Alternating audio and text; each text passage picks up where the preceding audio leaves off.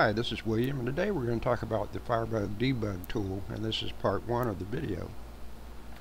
So I found a nice free tool called Firebug, which integrates with Firefox for web development. You can edit, debug, and monitor CSS, HTML, and JavaScript live in any web page. Firebug tries to stay out of your way until you need it. It goes away if you switch to another Firefox tab. Firebug can be optimized for HTML authors, CSS designers, JavaScript developers, and site engineers. After you install Firebug, you'll see a gray Firebug in the Firefox navigation toolbar along the top of the window, and then click on the bug to start. Firebug will open in the bottom of your web page. So HTML, CSS, and DOM. As soon as you open Firebug, you can examine the web page markup, styling, and object model. These tabs, HTML, CSS, and DOM, are activated as soon as you open Firebug. If you're an HTML author or CSS designer, this may be all of the Firebug you need. As long as you don't enable other panels, overhead caused by using Firebug should be small. By default, Firebug keeps all the system-intensive features off. And in the picture, you can see that we've enabled HTML.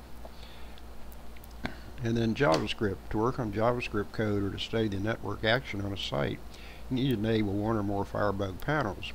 If you select the console script or net panels, you will see the tab is gray and the panel says disabled.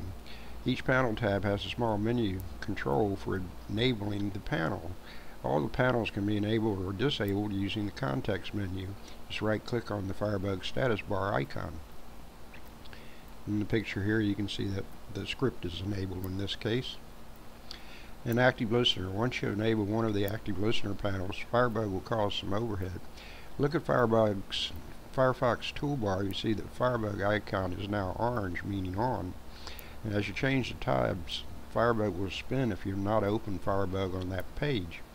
And in this picture, you can see that the Firebug console is on, the script is on, the net is off. And there's 3 total Firebugs in the browser.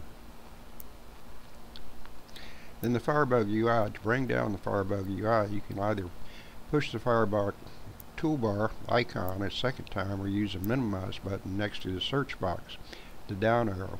To close Firebug on a page, use the red X.